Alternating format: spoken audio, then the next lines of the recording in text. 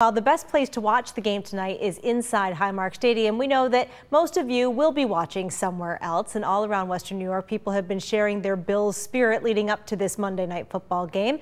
As Most Buffalo's Rob Hackford shows us, some of that spirit can come in a bit of an unlikely display.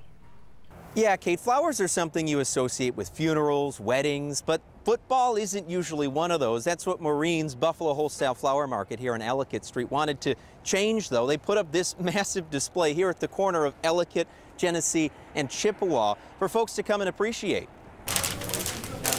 We're in the flower business. Let's be positive. We got a look inside the shop where these flowers were delivered a couple days ago, but everything at the corner of Genesee, Ellicott, and Chippewa was constructed at the corner, hauling those 2,000 flowers, setting them up on the display, along with an 8-foot-tall Josh Allen, a bit taller than the Bills QB actually is. The folks have been stopping by, taking photos, trying to cheer up. That was kind of the mission that owner Maureen Bartley wanted to spread, to encourage people to still cheer for their team, even when they're struggling a bit, with hopes that Monday night this could be a bit of a boost for the team as well. And we wanted to do it before it got really cold and snowy, so we knew the flowers would last at least a week on the corner by doing it at this time of year, and we thought it would be wonderful to build up some momentum.